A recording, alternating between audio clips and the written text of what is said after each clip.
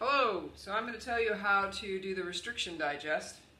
So let's say you just pulled out your tube with your DNA that you've copied.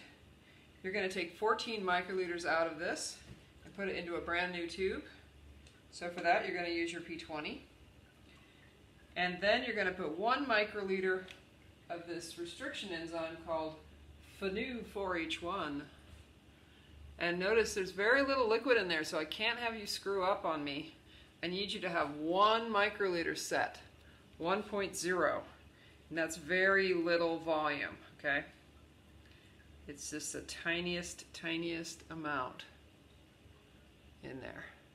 And so then once you have that enzyme measured, I want you to put it inside the tube and make sure it's getting in there, and then you can once you get kind of pipette up and down and kind of swirl it a little bit, just to make sure it's well mixed.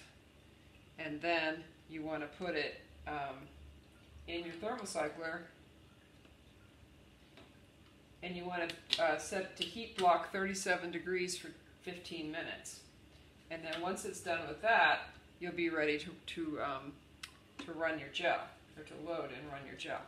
Now the master mix has a dye in it that's heavy, that will allow your sample to sink into the wells here.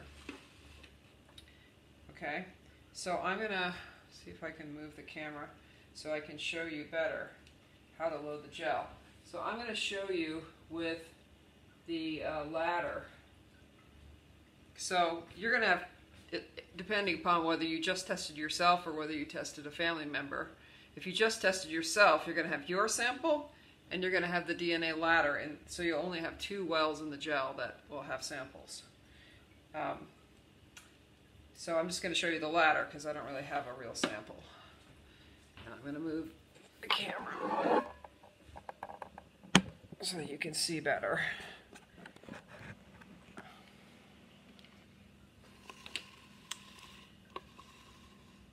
Okay. So you can see, let me pull the gel out a little bit. You can see the wells, and they'll be submerged when you have the gel under the buffer.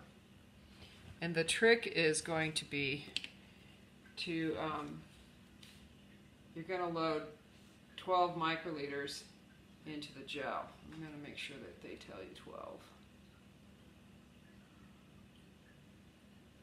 They actually have you use 10 microliters of the ladder and 12 microliters of your restriction digest. So I'm going to get a fresh tip, and you could use either pipetter for loading.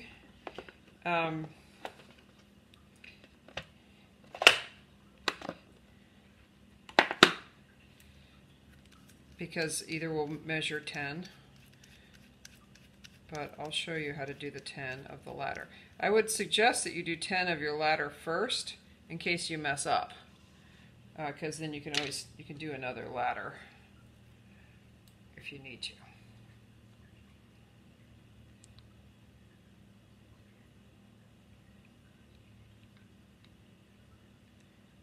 Okay, so there's 10 of my ladder, and what I'm going to do,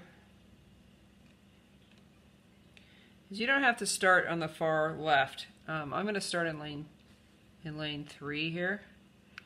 And so I'm just going to put the tip of the pipette just under the buffer, but just above the well. And then I'm just going to slowly push down on the plunger. And then I'm going to take the tip out, then I'll let go of the plunger. So I got it all beautifully into that well. I don't have a real sample because I didn't do real PCR.